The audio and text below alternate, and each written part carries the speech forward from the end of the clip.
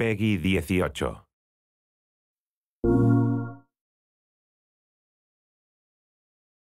My name is David Hughes and I'm a disease biologist. I study infectious diseases and I'm an assistant professor of biology and entomology at Penn State University. So the premise of the game is that we have a disease jumping from one organism to another. If we take a step back and look at all the diseases that we humans have, we find that 60% of those diseases have indeed jumped from animals. We're constantly moving across this border between the human world and the animal world. And as we do so, we invite parasites to jump that border. AIDS is the classical example. It jumped from being in a chimpanzee, where it doesn't seem to be particularly virulent or dangerous, into humans. Consequently, 75 million people have become infected by HIV, 35 million people have died.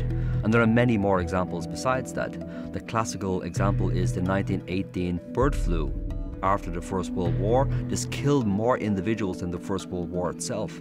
That jumped from an avian source into humans.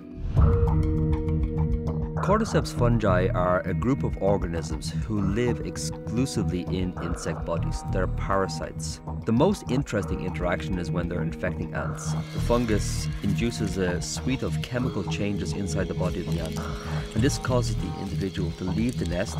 The ants ascend small saplings in the understory vegetation, and they have what really does appear to be a directed behavior. They're moving towards the midpoint of a leaf, and there they're finding the tissue and they're biting deeply into it.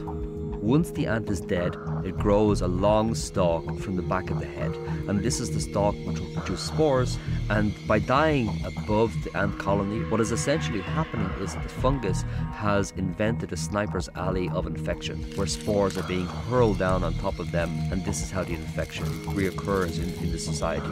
So the essential question is, could this cordyceps fungi be a problem for humans? We're constantly surrounded by fungal spores. There are billions of spores which we inhale every single day. And our immune system has evolved to deal with those, or otherwise we would have a very, very short life indeed. But there can be circumstances where fungal diseases do get into our bodies and infect us. It's not just our increasing population that's a problem, we're also turning up the thermostat on the planet, and this leads to massive problems in and of itself. Another problem, of course, is the airplane.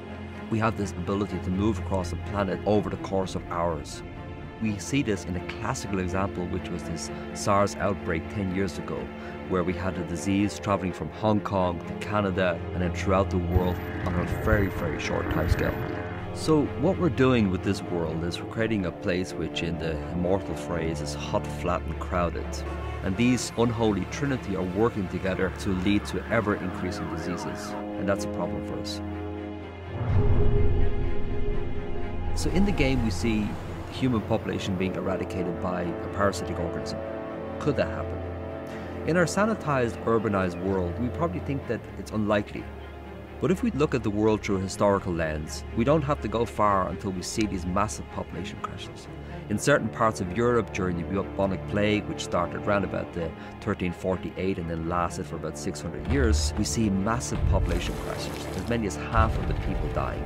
So it really doesn't take much imagination to think a really heavily populated city such as Mexico or New York City of some infectious organism getting in there. And if it doesn't reduce our population considerably, it will at least create massive panic.